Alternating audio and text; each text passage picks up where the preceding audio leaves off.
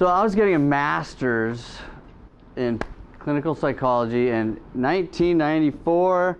In my book it says, by the age of 7, your brain crystallizes. 1994, brain crystallizes. Okay, crystallizes means all of your brain cells have formed. If you kill them, they die, you don't grow back, you're dead, that's it. So don't get in a car accident, don't smoke dope, don't do drugs, you know, fry any eggs inside your skull.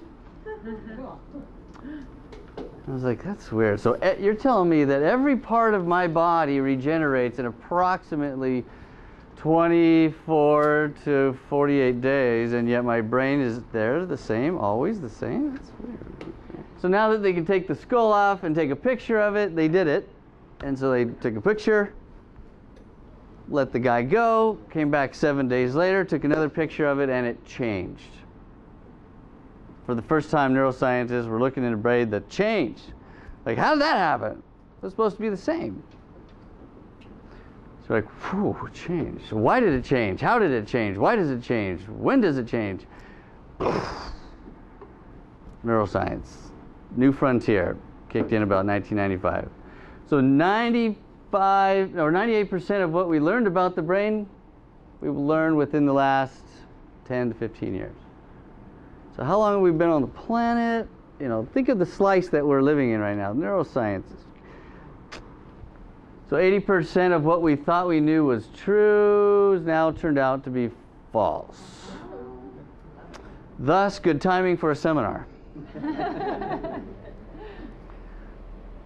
So, okay, so the brain changed, it grew, it evolved, it atrophied.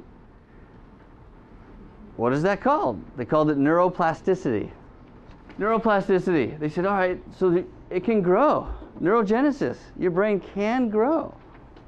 So now that they have a name for it, now that they've seen it grow, they're watching new pathways. You actually change your DNA from generation to generation with your thoughts that become beliefs.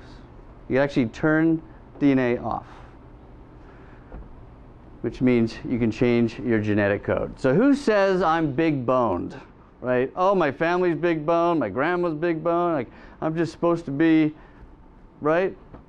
Just supposed to be heavy set. It's in my genes. It's all hogwash. Hogwash. So there's a word called inculcation. Inculcate or inculcation. It's to, who wants to read it? Impress on the mind ideas, thoughts through repetitiveness, like in repetitive teaching. Inculcate. Inculcate. You impress upon over and over and over again. So it's inculcate to automate. Trademark. Right now.